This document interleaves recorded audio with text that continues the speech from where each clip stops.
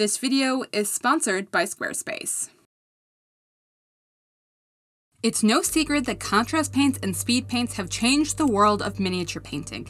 And after dominating the market for the past 4 years, surely there wouldn't be a glaring hole in Games Workshop's lineup, right? Contrast paint and metallic paints are two of the fastest speed painting products in the game.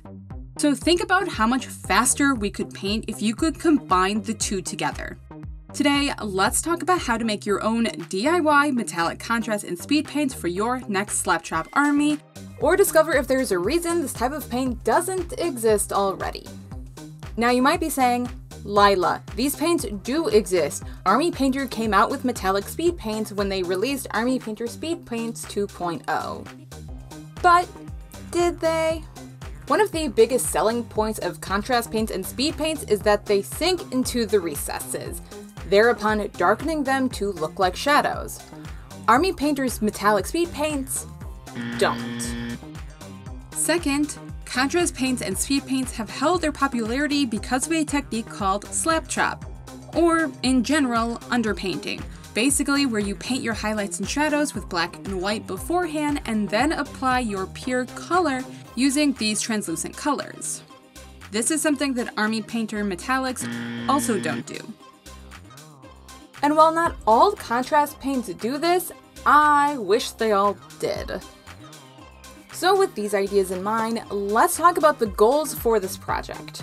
We want to create a metallic speed paint that sinks into the recesses to create our shadows, has a good coverage in a single coat, shows our underpainting, and of course, looks metallic.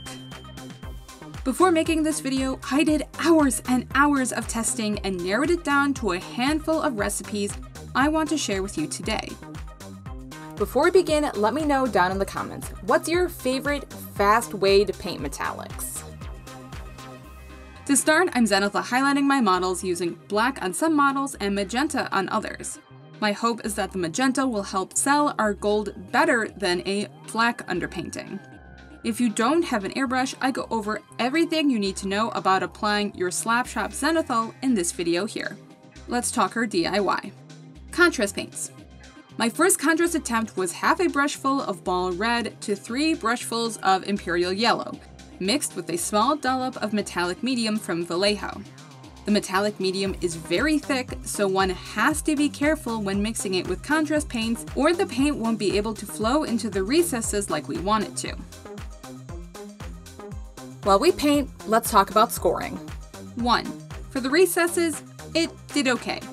I would have liked darker recesses, but there's enough for me to at least count it. 2. Good coverage in a single coat. It went on smooth and didn't show any brush strokes. It gave an even yellow finish across the model, but I just don't like it. It performed exactly how I would expect Imperial Fist Yellow to perform, but for this, it just isn't enough. Perhaps if this model had been underpainted with magenta, it would have been better. Is the underpainting visible? Check. Does it look metallic? Absolutely not. It just looks like a yellowish contrast paint with glitter. Time to give my brain a break. Let's talk about Squarespace. I have dreams of painting box art, so having a website that makes my work look great is vital.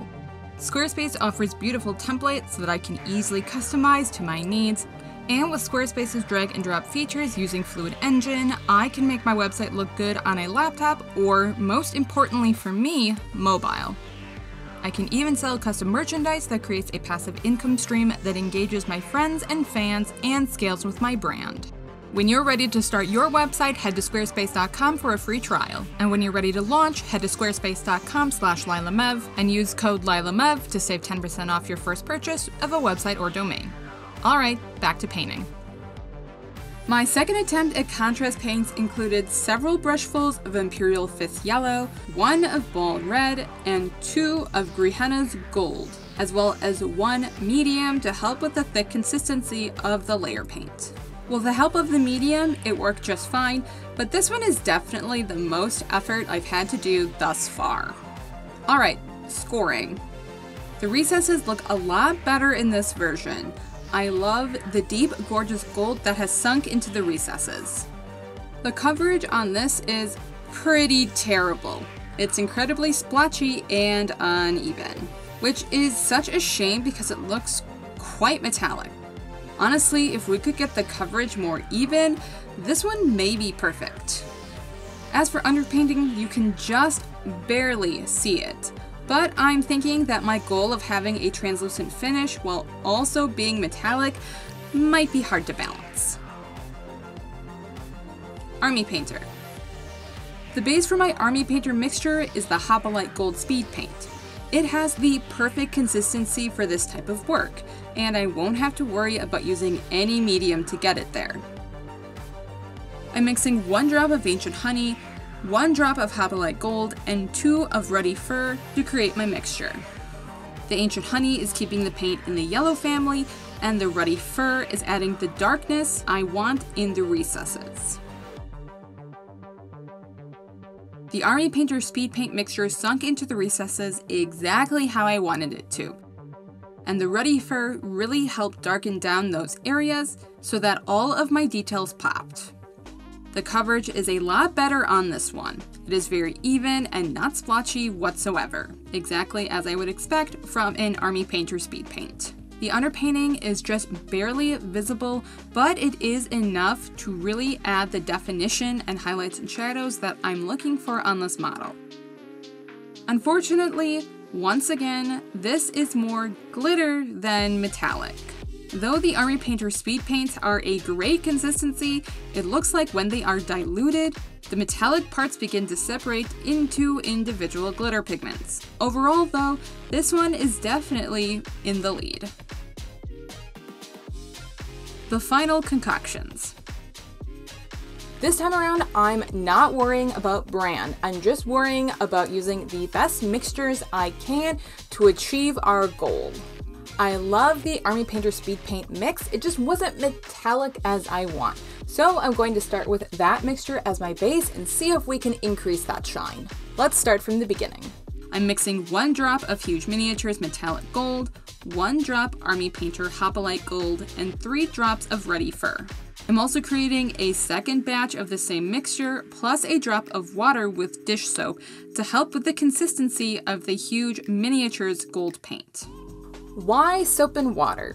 It's an old DIY fitting agent, and I absolutely could have used medium. I just didn't think about it. Alright, let's look at how we did. Both versions settled into the recesses, but the version with the soap settled more intensely. So this one goes to the one with soap.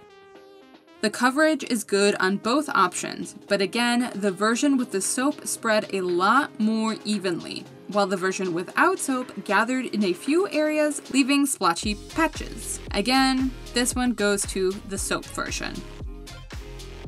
For both of these, I think that they were the perfect opacity to allow our underpainting to show through, while still being more metallic than any of the other mixtures.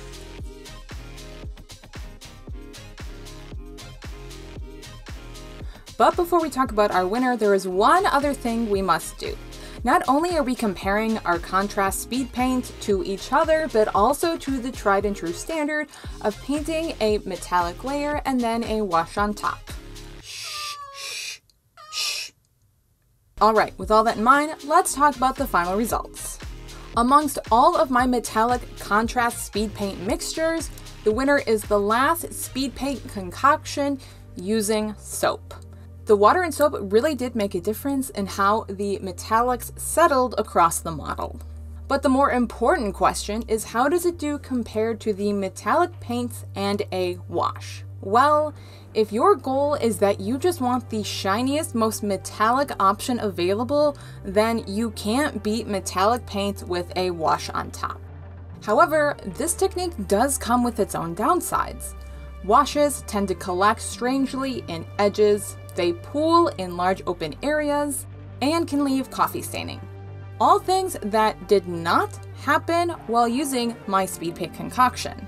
However, on the other hand, you do have to create your own speed paint concoction, and if you want to do a recipe other than gold, you're gonna have to do experimentation on your own and it's not as metallic as I would have liked. However, if you're willing to put the effort up front to be able to apply metallic paints in just a single coat with the highlights and shadows that we're after, then my speed paint concoction is the winner.